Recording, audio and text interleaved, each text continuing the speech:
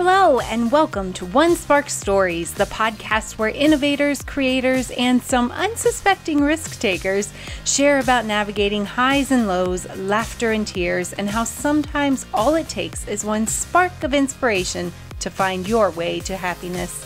This podcast will leave you inspired to take action on your own purpose as we connect, create, and celebrate unique sparks around the globe, once again proving that it is a small world after all. Oh my goodness, it is so good to be back here with you all after a slight summer breather that, at first I was really having a lot of guilt over. And then I thought, Katie, why are you doing that? Why are you beating yourself up over something that is a passion project that life just got busy with? So let me tell you, it is not that I have not continued to record and have things coming up. It's that I needed to take pause, be present with the people that matter the most, my family, get some exciting projects lined up. So brace yourself because this show is locked and loaded with some incredible guests. We've got a women's confidence coach. We have a gentleman that's helping connect students with those career and life readiness opportunities well before that graduation day shows up. We have an incredibly talented, hilarious, and creative woman to come on and help guide us through tapping into that creative side. I've got another cockerel coming up, part of the Cockerel Consulting Group. Valerie Cockerel will be joining.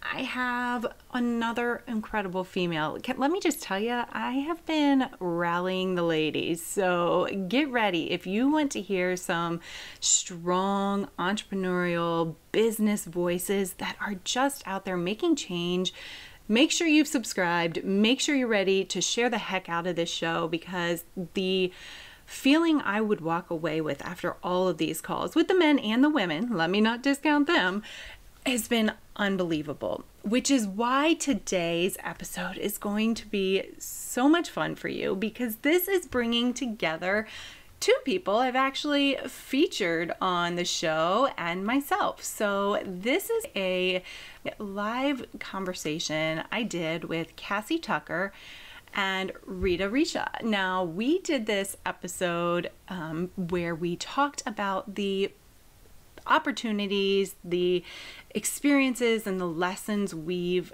come to learn through our own unique podcast. Cassie is co-host of Marketing Happy Hour, which is an incredible resource for anybody looking to tap into marketing. Rita is a B2B podcast host, and it's the Bippity Boppity Business podcast, and she also interviews different creative leaders. So we decided, let's bring our love for storytelling and podcasting and business together to share a bit of our insights, how podcasting has helped us as entrepreneurs network with these dream collaborators, with these incredible clients, why podcasting is our favorite form of content creation for business, and what most leaders get wrong about podcasting when they first start out. Now, before you even get into the episode, there are three things that I cannot stress enough as I work with different people launching podcasts that, have put it off in the way that I did for way too long. First thing, stop thinking about it. Seriously, I know there's all these things that you feel you have to have in place. You have to know your market. You have to know your episode art. You have to. No, you don't. Because guess what? It can all be changed. That little gear icon on every single platform you use? Yeah, it's the settings, and those settings can be adjusted. So start and see what your audience wants. And that will help guide what you can provide and better meet the needs of people. So that first bit of lesson is to just go with it. Start it. Second, stop thinking about all the things you supposedly need. Let me tell you, I ordered a really fancy microphone. I ordered some really adorable, supposedly effective headphones. I use my AirPods 90% of the time. I have my mic and I do love it. I definitely do. And I will make sure to include what type it is in the show notes. But honestly, I know so many podcasters that have recorded on location using the most basic thing, wired headphones, wired mic. You do not need any fancy equipment. And in fact, if you listen to some of your favorite podcasts, you can likely tell when they are recording outdoors, when they're in the moment. And that's okay. You're still listening, and so will your audience. So stop thinking you have to have this full setup. Same token, stop thinking you have to have a whole script to run by. The most enjoyable podcasts typically are the ones that just go with the flow. They don't immediately stop to prove a point or ask a question. Just go with it. And the third piece, I want you to stop thinking it has to be perfect. Much like I said before, I did take a little bit of a break. It was 1 week. It happens. Does that mean I should abandon my show? Oh my goodness, no. In fact, it just fueled me that much more. So remember, if you're doing this for your own enjoyment, if you're doing this to build your business, consistency does matter. It absolutely does. But so does the product you're putting out. So if sometimes you need to step back and take a breather in order to collect your thoughts and make sure you're still aligned with the purpose of your podcast, it's okay. Now, if you are looking to launch your podcast, please make sure to reach out to me, because not only am I passionate about sharing stories from other people, I'm excited about getting yours out there as well. So as I continue to support other podcasts through launch and production services, I absolutely would be happy to help yours. As much as I love speaking and helping people find their purpose, I do it behind the scenes as well. So if you're not looking for somebody to do a keynote speech, but you want to do a podcast, I'm still your girl.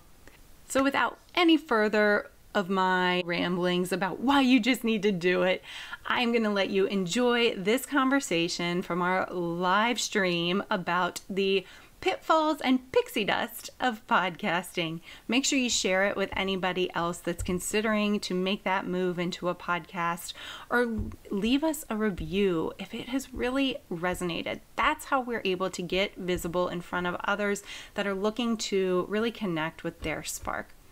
Thank you for sticking around while I embraced a week of rest. And as always, be well, stay curious, and enjoy the pitfalls and pixie dust of podcasting. Hello and welcome to Bippity Boppity Business Live. We are so happy to have everyone here joining us for this very special episode. We've called it the Pitfalls and Pixie Dust of Podcasting. I have two very special former Disney cast members, and even more than that on the show, entrepreneur extraordinaires, and I'm so excited to bring them on today. So we're going to pop them on the stream so they can say hi to you. So let's start with Miss Katie Currens. Katie, say hello and tell us a little bit about you in 1 or 2 sentences. Yes, hello, Rita. It's so good to be back, and I am beyond excited to be here. I am a speaker, a podcast host, and do a lot of facilitation, helping people really harness their creativity and take more intentional, innovative actions, because we are too stuck in doing all those old habits. So it's time to reignite our purpose. So very excited to talk about that in the world of podcasting specifically. I feel like you and I have a lot of similar adjectives that we like to use. Reignite, imagine, wonder, magic. It's almost like we both love the work that Disney does for ourselves. I mean, when pixie dust was thrown out there, we're like, obviously that's just out of work, right? Absolutely. All right, to the stage, I am going to bring up Miss Cassie Tucker. For you, Cassie, do the same. Let us know who you are and 1 or 2 sentences about you. Hi, thank you so much, Rita, for having me. So grateful to be here. So I'm Cassie Tucker. I'm the co-founder of Cam Media, and content strategy is really at the root of what we do. Everything starts with strategy, and then we implement those strategies based on the goals of the clients, what they're trying to do in their business. Outside of that, I'm also the co-host of Marketing Happy Hour, as well as Will Talks Biz. So love podcasting and excited to chat about that today. Absolutely. So I am so excited to bring you all here. As I thought about this virtual event and what I want to do with Bippity Boppity Business as a whole, I really want it to be a community and a place where all of us can share our ideas and take us through our journeys in a way that is immersive, exciting, and educational. So on that note, let's cue our intro to get everyone in the vibe. Are we ready? Ready? Do it. No one makes magic in business like Disney. Join us as we hear from Disney cast members, influencers, and enthusiasts to uncover the secrets of what it takes behind the scenes to make Disney such a successful and well-loved brand. We will hear their journeys, inspirations, and have some good old-fashioned Disney fun along the way. So relax, pull up a chair, be our guest, and let's get down to Bippity Boppity Business. Well, if that didn't get you in the mood, I don't know what would, to talk about everything that we're going to talk about today. So, of course, for our event today, we are focusing on the ways we as entrepreneurs have used podcasting to help our businesses. While we are all in different industries, we found that it is kind of one of the best tools to build that connection and storytell and give us that extra level of just thought leadership and leverage in our businesses. So with that being said, I'm going to ask our first question of the day, and I'm going to tee it off to Miss Cassie. Cassie, like she said earlier, is already the co-host of a really cool podcast called Marketing Happy Hour, in addition to what she does with Cam Media. But Cassie, for you, how has podcasting helped you to network with those dream collaborators and clients that you maybe would not have been able to had you not had a podcast? Yeah, so that's a really great question. Marketing Happy Hour is a very interview-based podcast. So pretty much every week we'll bring on anyone in the marketing, social media, creative space to speak about their experience and their career. And so for us, it's really forced us to build our networks and to reach out to new people that we probably wouldn't have connected with before. And our networks have grown tremendously, but not only that, I've learned so much from each and every person that we've been able to bring on the show. And so that's kind of my way of gaining mentorship along the way as well. But also on the collaborator side, it's been really cool because a couple of the guests that we've had on, I've been able to collaborate with on projects. For example, Josie Maida was on the show and I worked with her on a client project. And so it really gives me insight into some people I can work with on different client projects coming up and just ultimately grow relationships with really amazing people in the network. Let's talk a little bit about the strategy of the idea of Marketing Happy Hour itself too, because I think that name in and of itself is very inviting, makes it open to many people in marketing to want to come and talk to you. What made you come up with this idea for your show? Yeah, so my co-host Erica and I were sitting at a restaurant one day, and we've always had a love for food and beverage. I came from the restaurant industry, and so we were figuring out a way to bring this type of content to our networks. And we said, I don't know exactly how we came up with it, but all of a sudden we said Marketing Happy Hour, why not? And we looked it up. Not many people had that name or really had used it at all. Yes. And so kind of the idea is for us to basically sit down at a dinner table, have happy hour with our guests, chat about marketing, our experience there. So it kind of creates an intimate audio experience. So it's been really fun to marry the idea of marketing, but also our love for food and beverage as well. I mean, yeah, food and beverage marketing. I mean, it doesn't get any better than that. I will ask you the same question, Katie, for you. How has podcasting helped you as an entrepreneur to network and potentially collaborate with dream clients or just creators as a whole that you would maybe not have had you not done your podcast? Yeah, I initially went into the podcast realm because I have an insatiable curiosity. I love people. I love hearing their stories. And so it was really a selfish project. I wanted to have an excuse to talk to people and get it out there.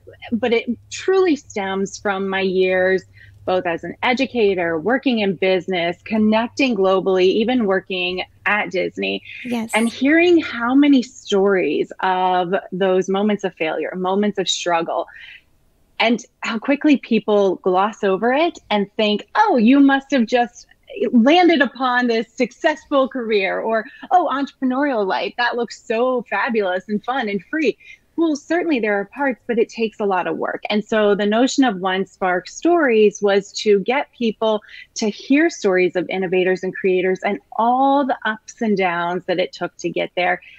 And at the root of it, the idea that really it's a small world after all. We're all connected in this common human experience. So it was not something that I went into intending to make it a business build. It was more of a purpose-driven connecting piece. Mm-hmm. But in turn, it has become a beautiful way to reach out to people that I do admire for the way that they're doing things and open the door to conversation. I don't love the notion of sales. It has always felt yuck to me.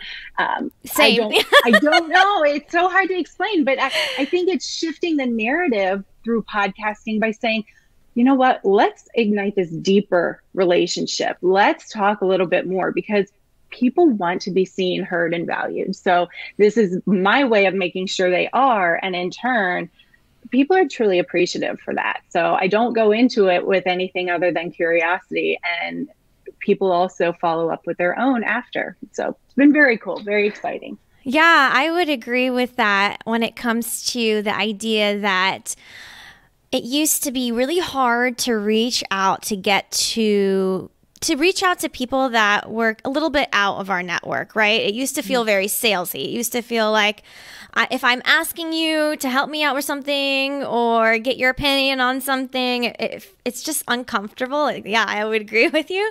But when you ask someone to be a podcast on your show, then all of a sudden it's like, okay, well, they're going to talk about themselves and promote themselves anyway. So I'm not asking anything of them other than their time and maybe to just kind of share a few stories that are helpful and relevant. But I think what it comes down to is sales, what it really is supposed to be a way to build long-term relationship and provide information of value to help the customer make an informed decision on a product or service, right? So for me, I worked at BMW and Tesla for a really long time, and that's kind of how I understood this concept from the beginning. They always talked about, especially at BMW, the lifetime value of a customer. And they would say that if one person from a family bought a BMW and the salesperson delivered a really great experience for them, then that person's brother might buy a BMW, and then maybe their kid would buy a BMW, maybe their grandkid would buy a BMW, right? So that kind of long-term relationship, that lifetime value, doesn't happen because the salesperson was a typical salesperson. They went out there and they're like, would you like to buy a car today? No, it's not how that works. That's exactly why podcasting is so relevant. It just takes the educational aspect of whatever content it is that you want to provide for your service or for your industry, and you're just providing it free of charge because you have pure intent. The intent is to truly educate. And if that's the case, then the right customers will come to you and they'll want to come to you because they have that experience. So, I mean, especially for me with Bippity Boppity Business, I wouldn't be here talking to either of you if I didn't have this podcast and growing my network. Especially so cool to see like women in business out here representing, doing an amazing job of all the work that you're doing. And that's why I'm so passionate about this podcast. My goal is to always just provide value, content, and community. I really want to start building this like-minded community because, like we all just said, the sales, the coming out of the woodworks and like being like, hey, do you want to like buy my thing? Like, I hate that. I don't want to be. Also, I don't want to be a competitor. I really just want to be a collaborator in this space. Everyone has room to grow, and everyone has a place in whatever industry that we're in. So that's just why like I'm really passionate about it, and a little bit of how it's helped me just as a whole. And I've learned a lot too. That's how it's helped me in my business. Like there's information that I maybe would have had to take a very expensive course for, or maybe done an expensive coaching call for. And when I do the podcast, I can meet people from those industries and not have to pay for that knowledge. I know I'm not trying to sound like a cheapo, but that knowledge and those conversations, they help me, and I otherwise would not have had that. So I love your ideas and perspectives on this.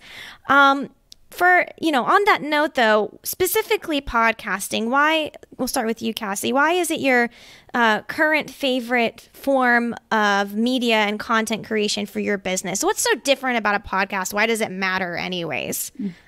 Yeah, I think to both of your points, a connection is really at the root of podcasting. So like I said, our podcast is very interview based. So pretty much every episode we're bringing someone on, we're able to build a relationship with them, chat about their experience in the industry, learn from them as well. And I feel like that's kind of different besides social media, for example, where it's just me sitting at my computer by myself, creating content, and that's it. I'm not talking to anyone really, that kind of thing. So I love the connection aspect. And then there's a major value add. It's a longer form of content where you're able to push a lot more value for the audience in versus maybe a single social media post.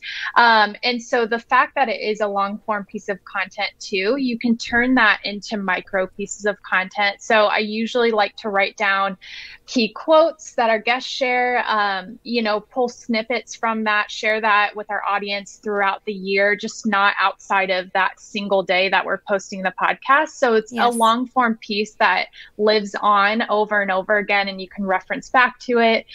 You can turn it into a blog post as well. And if there's key topics within that blog post, maybe parcel that out into other individual blog posts.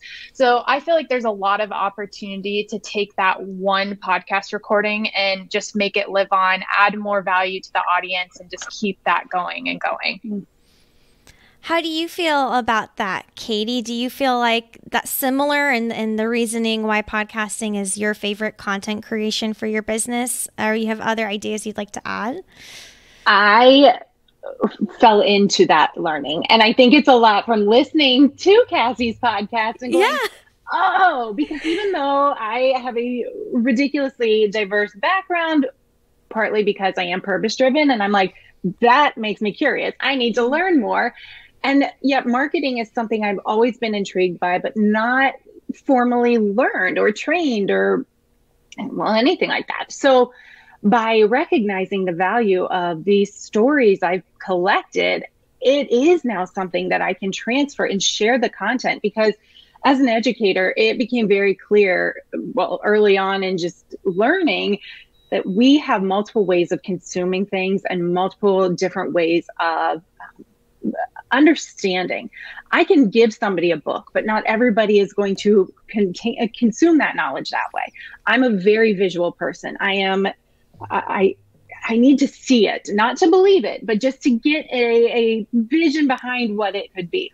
Now with podcasting, I've let mine go into both a YouTube channel and here, because I know that some people need to listen, some people like to see it. So for me, that marketing piece has really become a very valuable nugget, but even more so, it's my favorite form because it gives evidence behind my big challenge to say we can tell people to think differently, but until we show them how to take action and what that actually looks like and the impact it can have, it's just meaningless words. And so by having these stories out there and continuing to connect with people, it's evidence. It's creating my own big case study to say innovation is what will get you to tomorrow. Best practice is referring to the past.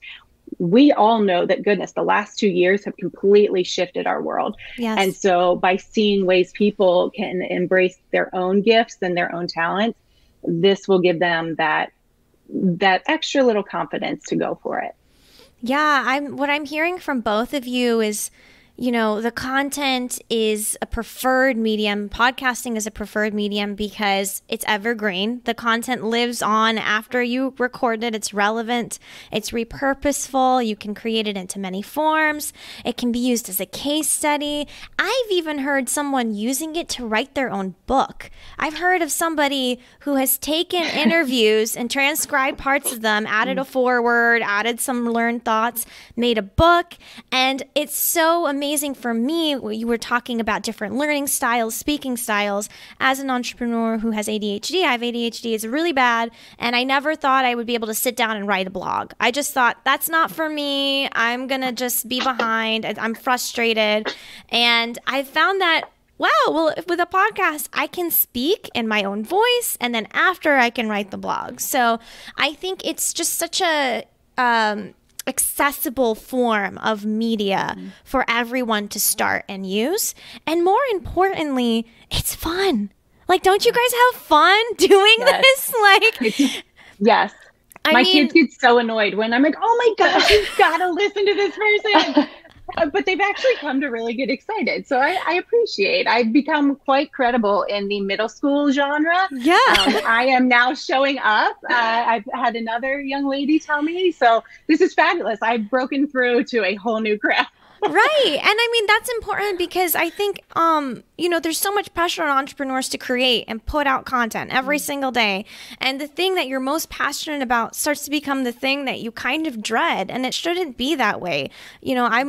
I think we can all agree in finding wonder in our work as a core value that we would all kind of resonate with. And, it's that Mary Poppins thing. With every job that must be done, there's an element of fun. You find the fun and snap. The job's a game. So if we can find a way to gamify creating content and not like bang ourselves on the head trying to figure out what blog we need to write for that day or what post we need to make, that's why podcasting is my favorite form of content. It's fun, it's informational, and let's be honest, it's a little easier.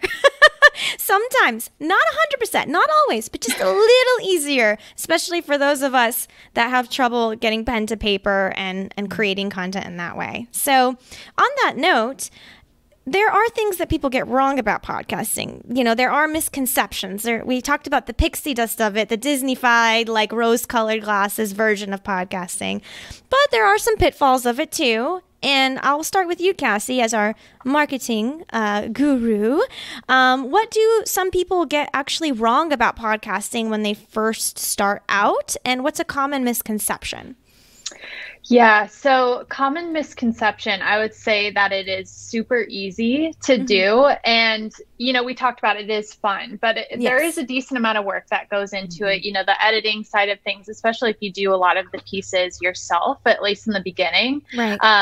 Show notes and all of the technical aspects. That's not to say it's not worth it, but I think that leads to people starting and not finishing through with their show. So there's a statistic out there. I'm not sure on the specific stat for this, but I think there's like over 200 million podcasts, and there's only a very small percentage of those that are actually still active. So I think what happens is people start, they think it's going to be easy. They kind of lose the traction for it, and they shut off from it. So I think remembering what is the intention, what is your why for doing that, and keeping that at the core purpose to keep going.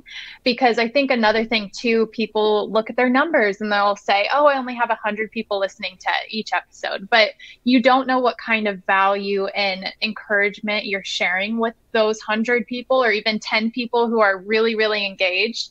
And so remember, what is the intention behind what I'm doing? It's to encourage, it's to share value, tell those stories, help people push through failure. And so keeping that at the core purpose of what you're doing and to push you through, because you don't want to fall into that statistic of falling off after, before a year of starting. So I would say that. So just keep it going, stay encouraged, and push through that tough times. They call it pod fade is what I've heard, that when you start and you burn out with content creation.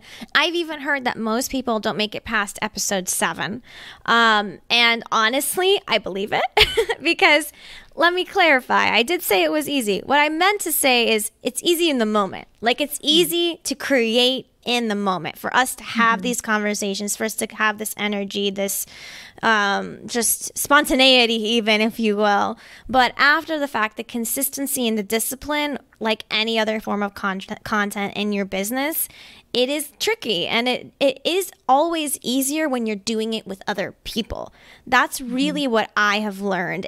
When we start out as entrepreneurs, we start to tell ourselves that we have to do everything ourselves. Like, we can't ask for help, or, maybe we don't have money to outsource X, or we should be able to do it ourselves. Why can't we? We add all these tasks for ourselves. And I just kind of got to the point where I was like, I don't have to do everything myself. What areas can I afford to bring some help in, to bring some inspiration in? And for me, like, at least starting out, it's trying to work more with both of you on how we can come together and create together and keep ourselves accountable and inspired and motivated to share our message and to share our work, because it's hard alone. It's hard alone. I also think that a lot of people, when they first start out with podcasting, what they get wrong is they think that if I just have a conversation, then that's enough. Like, the conversation, I just can hop on, talk to someone, and that content will be good enough. But there really is some strategy involved with the kinds of conversations you should be having. You should be thinking about your audience. Your podcast episodes aren't just for you and your mom to listen to. Like, she'll support you with everything. She'll love everything, right? At least my mama does. If you're watching, hi, Mom, if you're watching. Hi, Mom. Hi. But at the end of the day, it's really just about your ideal client, your ideal customer, or your audience if you don't have a customer base. I think Walt Disney once said, if you build it, they will come. It's not about, he didn't create the experience for himself. He created the experience for everyone that would benefit from it. So, Katie, if you want to talk to a little bit about maybe a misconception, something that when you started out your podcast, you kind of learned from, you struggled from, and now you're like, okay, I understand how to do this a little bit better. Yeah, I am going to actually go even further back before that tension gets in, when you think, oh my gosh, this is overwhelming. There is a lot of work involved, because one of the biggest issues for me was doing it. It was starting. And it was actually Jody Mayberry, who Cassie and I both have gotten to know and work alongside. He's got all kinds of podcasts out there. And we were together at an event for Lee Cockrell, who we are all very familiar with. And Lee had, to clarify, Lee Cockrell used to be former executive VP of Walt Disney World. So pretty big guy. Pretty awesome up there. Amazing podcast, Creating Disney Magic. And I knew Jody from that and had talked to him and was like, I've had this idea for years. I just want to get it out there, and kept asking questions. And we're at Lee's event, and we just keep going back and forth with podcast. And I asked him something else about a platform. And I was like, well, should I record it here or there? And he finally was like, Katie, you just need to do it. It doesn't matter. Just do it. And I was like, yes, sir. But at the same time, I was like, thank you. Yes. Thank you. Because we are so inundated with, hey, check out my top tools. This is what you need to make your podcast successful. Well, sometimes it gets to be the point you question what is actually going to work. And I was stuck in that analysis paralysis state, sitting on ideas, sitting on people that I could have on the show, had been doing it forever. And so finally I was like, you're right. And I came back and just decided to go for it. Kept the most basic tools. I didn't invest in a ton. And the more I started to listen to other podcasts I had been listening to forever, the more I'd start to recognize, oh, you know what? I can tell that they're recording from the top of a mountain or from Walt Disney World. And you realize you don't need the full studio setup. So if you are one of those people that's caught in this barrier of thinking you have to have it all together, just don't. And I could take my own advice on some things at times, but that is definitely one that too many people don't even start because they are so worried about what it will come off as. People will just appreciate you for doing it. So I did have Jody on, and I did assure him that once I hit that 1 year mark and made it over the hump of the 7 episode, 20 episode, whatever mark everybody seems to drop off, I was like, you're coming back and I'm going to prove that I got this. So no, I mean, it's so true. Sure people know, just do it. Yeah, there's a perfectionism and all, I think, in many entrepreneurs that we want the best and the brightest and the perfect. And I guess a little bit of the Disney in us too, you know, I would feel like Disney as a company is pretty darn good at making everything amazing right off the bat, right? But it's not great if, you know, you're not a team of 25 people. It's just you. I learned this analogy from Chris Decker at SalesCast. He is a sales focused podcast production agency, and he told me I was like stuck on this idea, and he was like, Rita, Getmo. And I was like, Rita, what Getmo, what does that mean? He's like, it's an acronym, good enough to move on. You just have to get good enough to move on. He totally said that. That's not me. But I've actually been saying it every day ever since, because it's true. If you never start, then you never did anything. You have to start, and it will get better every time with every episode that you create. Like, I'm over here trying to figure out StreamYard right now for everyone listening. It looks like I'm a pro. And I'm a pro in some ways, but like, we're all learning. We're all figuring it out. No one has it all figured out. But the benefit of that is that everyone is coming together and learning at the same time too. So it also helps my business, because obviously if I understand a new tool or a new service, like, I can provide that and have empathy for the customer, because I've experienced the glitches, or maybe the wins of it, right? So I think that's something we can all agree with, is that podcasting opens doors for us to learn and experience it, and also to connect, because it makes us vulnerable, and it makes us have empathy to put ourselves in someone else's shoes that we maybe would not have had we not done it. So, I mean, in general, for me, like, if it weren't for my podcast, I wouldn't have my business, Reignite Media. Cassie, I know you'd probably be doing what you'd be doing anyways, but at least, you know, you have more leverage, you have more conversation, it's helping you with your content. And Katie, I can see your podcast really helping you to be connected with the right people in the right industries, so that you can infuse your spark, your magic into their people and culture. So as we're rounding out, I know this was very short and very fast. I wanted to make this announcement about what we're doing with Bippity Boppity Business. So we're going to be doing a lot more live events for anyone that's listening. And the goal is to create this space as a community for business leaders and entrepreneurs who have an affinity for the Disney brand, but also want to improve their content strategy, their customer service, their business. If you probably looked at a course for Disney Institute, or maybe you're a fan of the Creating Disney Magic podcast, or any of books of those nature, be our guest. You're one of us. So come hang out with us. We would love for this to be an actual conversation where we can get your questions. It's our first one, so I didn't see too many questions. But I did see one person in the comments, Eleanor, say, Truth Bomb, you just got to go for it. And she loved the Getmo light bulb idea. So we did get a couple comments. So yay for us, guys. Yay. Thank you. We appreciate you being here. Thank you for your engagement and for your support. That's it for today for Bippity Boppity Business Live. What you need to learn moving forward is that the best time to start with your content and your podcast is today. It's the best way to create connection, make new relationships with people that you would never have dreamed of. And also, if it gets too hard, it's okay. Find someone that can help you to create. And if you have any other questions about Cassie and Katie and what they do, their LinkedIn is here in the LinkedIn world. But please shout out. We'll start with you, Katie. Shout out how people can best connect with you, and then we'll go to you, Cassie. Yeah, LinkedIn is definitely where I spend a lot of time. And aside from that, Instagram, everything's under my name, Katie Curran. So you can find me, especially at the podcast, One Spark Stories. That's where you'll really hear my heart and the love I pour into the work I do.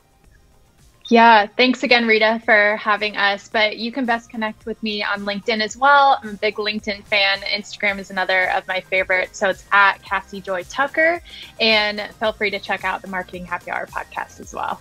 Amazing. Everyone knows where to reach me. My name is Rita Richa. There's not a lot of us out there, so Google me. You'll find me one way or another. Right. Or hop on the live and have a conversation with us and ask. That was it, everyone. Have a magical day. Bye. Later. Later, Tater.